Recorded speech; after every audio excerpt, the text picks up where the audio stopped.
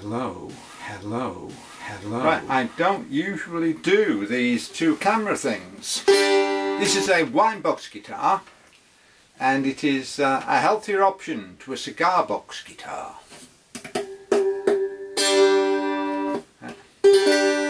Nearly in tune. Yeah, the concept was to make a 4-string, 5-string banjo upside down dulcimer. So it's fretted like a dulcimer,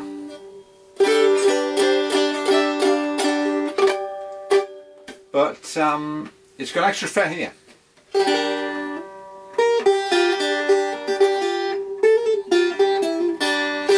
Which makes other keys accessible and different scales and modes.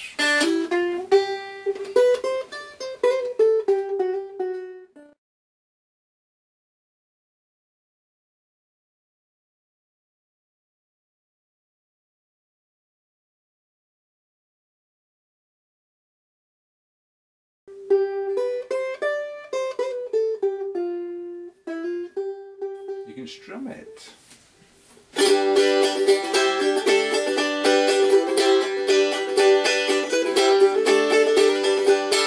And you can do banjo stuff.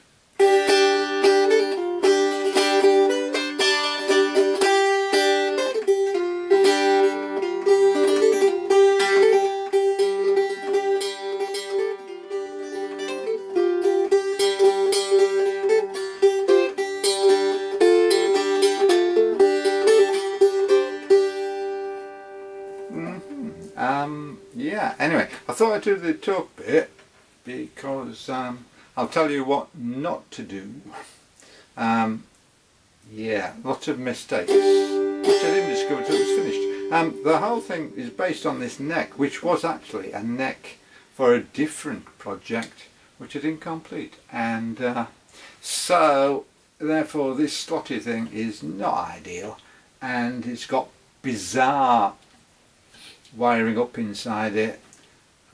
It really is bizarre, to try and compensate for the fact it's not flat, and I try to keep the strings as straight as possible. The other thing I was going to do, I thought, right, I'm a little high string at the bottom, good idea, and I was going to put a banjo peg in there, and then I thought, instead I could just put some screws in and that'll hold it down on that fret,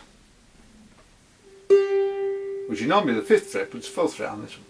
And that'll work. And then when I finished it, I discovered that actually I may as well not bothered with that and just had it tuned high and left it down there. Also, this gets in the way of that fret when you're trying to do.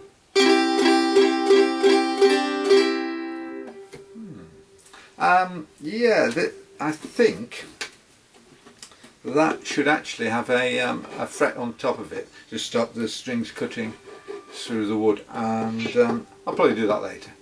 A good thing is this for monitoring, which is a great idea, and in the inside,